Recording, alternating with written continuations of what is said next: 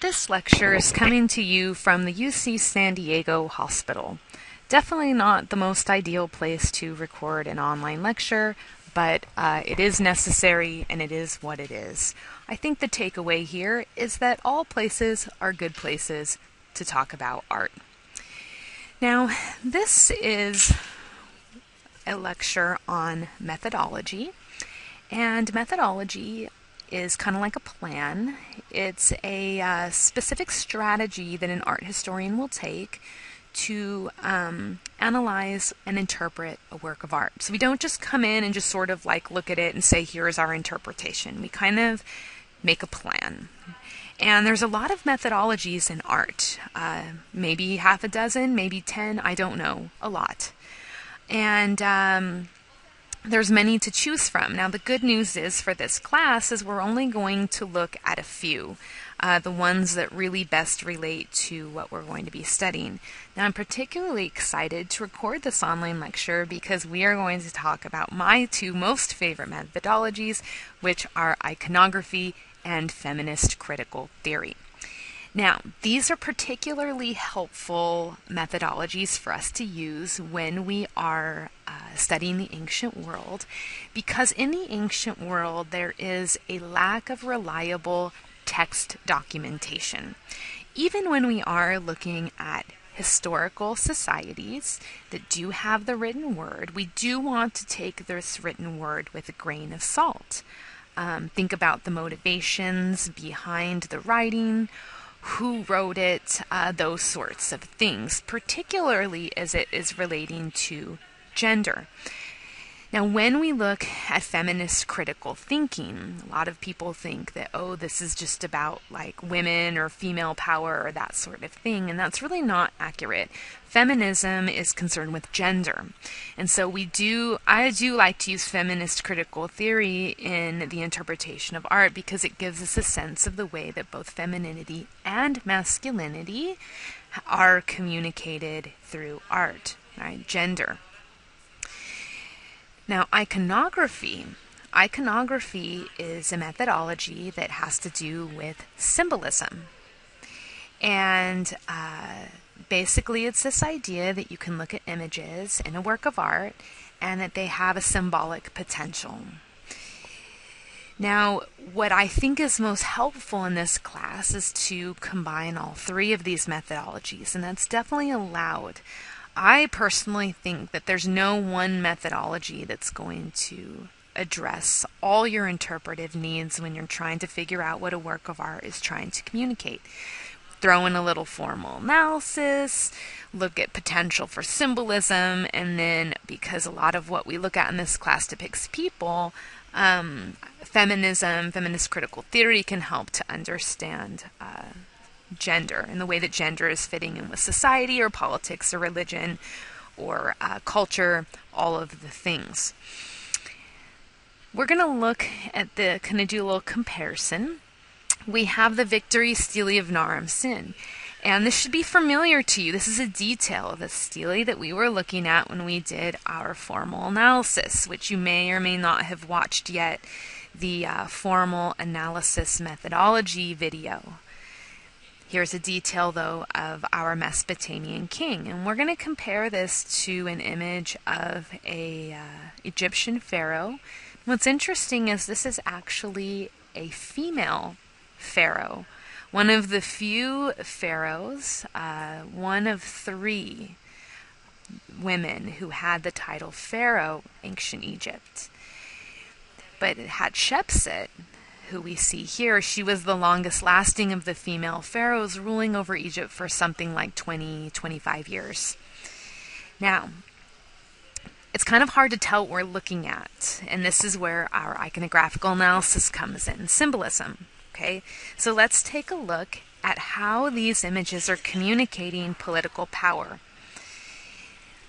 First of all, okay, let's take a look at, let's start at the top and work our way down. You can see that in both of these images that the figure is wearing a very interesting hat.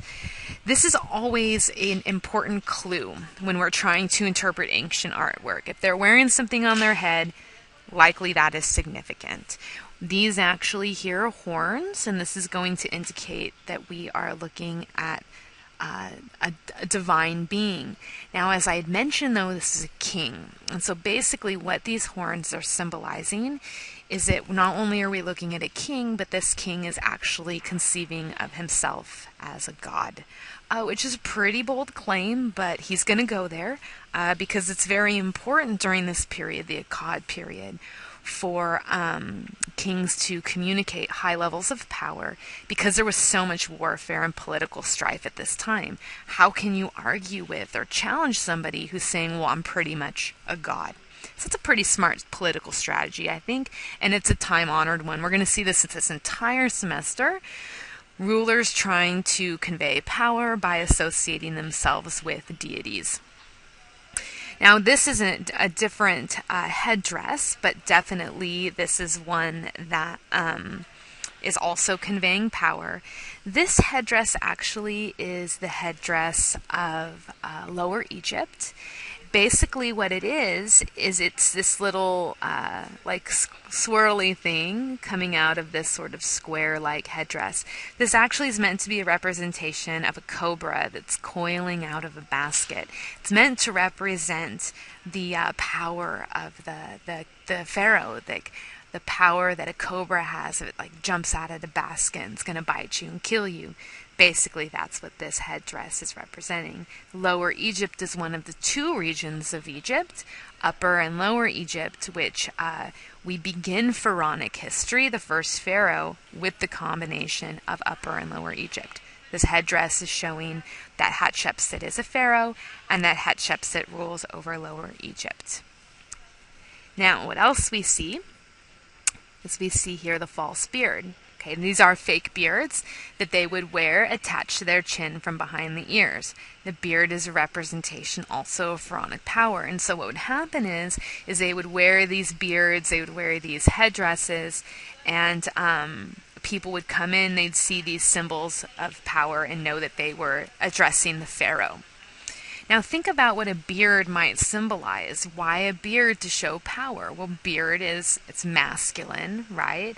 And if you think about stereotypical notions of masculinity, we can see a beard here as well, a beautiful big bushy beard. This idea of, stereotypical masculinity is men are powerful, men are strong, men are aggressive. And again, these are stereotypes, but if you are someone who's trying to communicate a sense of power, think about that. You would want to be seen as strong and aggressive and, all of the things. And so these masculine associations are now projected onto political power. It's quite effective.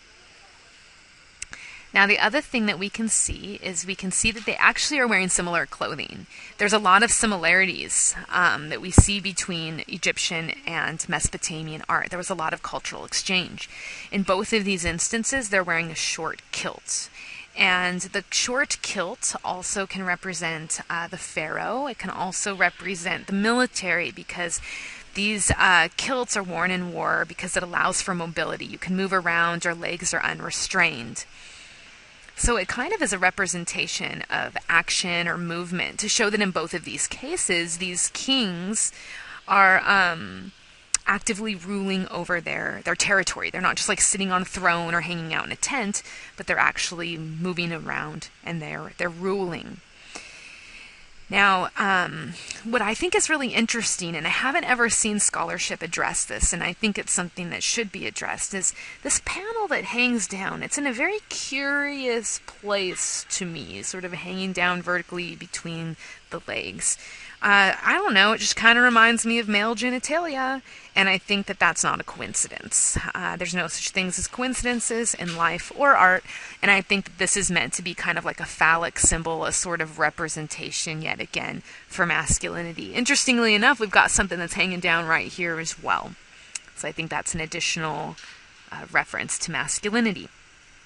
You'll notice that actually we see their position the same with the left foot forward. And this is actually referred to by scholars as the masculine left foot forward, again denoting this idea of action, of moving. And this is again kind of going along with some stereotypes with gender.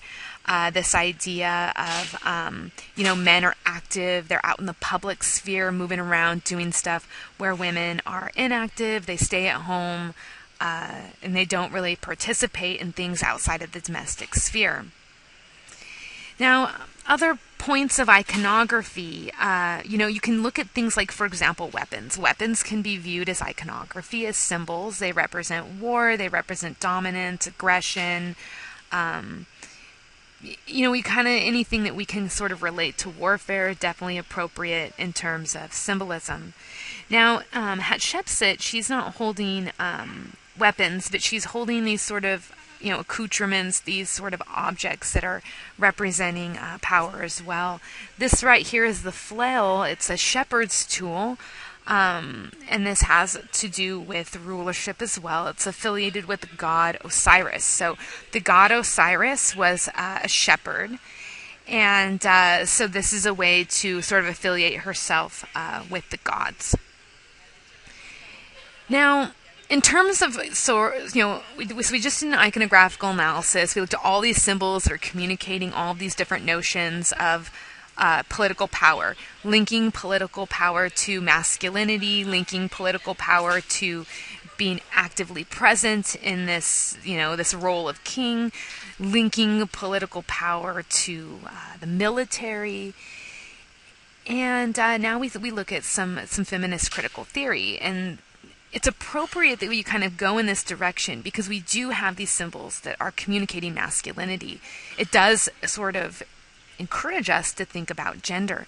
And I think maybe what the most curious thing of all is this idea that we're looking at a female, but if you were looking at this and you didn't know that Hatshepsut was a woman, you would not make that kind of distinction based on what you're seeing here in terms of anatomy. We don't see breasts. We don't see a build that is more of what we'd expect of a woman. There's some musculature. This is where our feminist analysis comes from. Why do we see this? And basically the sort of takeaway here is that in ancient Egypt, also in Mesopotamia, and I think actually in pretty much every culture, and I even would make an argument that it exists even today, is this idea that political power is a concept that is inherently masculine. So even though Hatshepsut's a woman, because she is a king, a pharaoh, she's being presented in masculine terms because this is what was something that was conceptually recognizable to the people of Egypt. These images of kings, these were not meant to be like portraits, like who is Hatshepsut, what are her likes, dislikes, what does she like to do on the weekend? Nobody cares. These are images that say she is a king, she is powerful. They're not meant to be accurate representations of what people look like. So much of their individual identity is erased that even gender is no longer important. She's a king, that is masculine in concept, so she is depicted as a man. Let's do one other example of iconography, as well as feminist critical theory. And let's take a look at this stele of Hatshepsut. Now this is a grave stele. Okay, so this is a grave marker, kind of like our tombstones of today, but this has this very beautiful sculpture on the front. Let's start with some iconography. What are some things that could be symbolic here? Now, what we're looking at is we're looking at a woman who is seated. She has what is probably a servant that's bringing her jewels, and she's looking at her jewels, okay? This would be a really important point of iconographical analysis, what does this symbolize? Now, we can talk about this idea of it being symbolic of wealth, and I think that that's really a good determination. Obviously, this woman is wealthy. Not every Athenian woman is going to have the privilege of such a lovely stele over their grave. So we can see that this is a wealthy woman. Now, another thing that we can think about is this idea that perhaps this is looking at wealth, but maybe the temporary nature of wealth, that when we die, we don't get to take our wealth with us.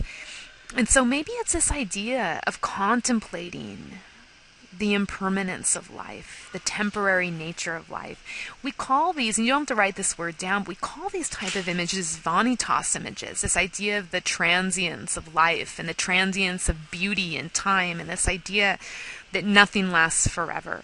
And so this could certainly be an expression of wealth, but it very well could be a contemplation of the temporary nature of life.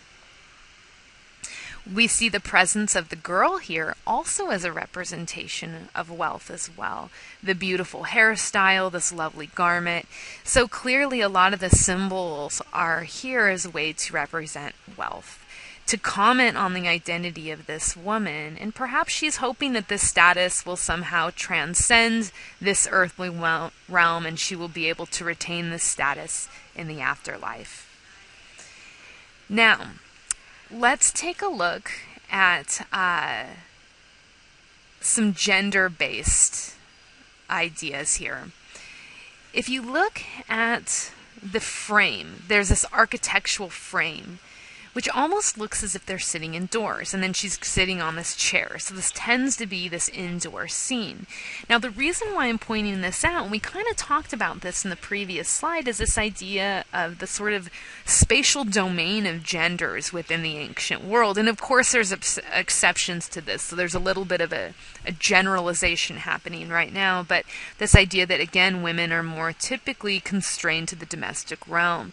And so we have this woman, and she's shown within the domestic space that typically would be where she would occupy. And again, women not only were sort of constrained to the domestic space, but they really were seen as sort of that was the place they were in charge of. So this woman is conveying this sense of status, a status within the domestic realm, within her home. Typically, it was women who were in charge of overseeing the servants. The status is also being alluded to with the jewelry.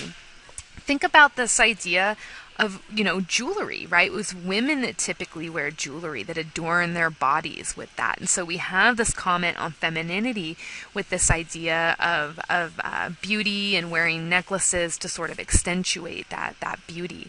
Jewelry is a really important part of a female gender expression, and that's being alluded to here.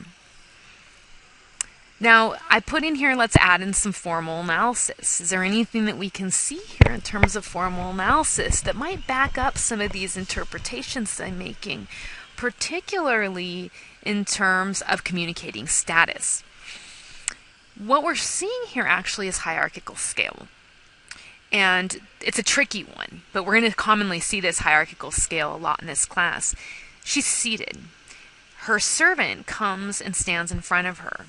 Now, if you think about it, typically if you sit and someone approaches you and stands in front of you, they're going to be taller than you.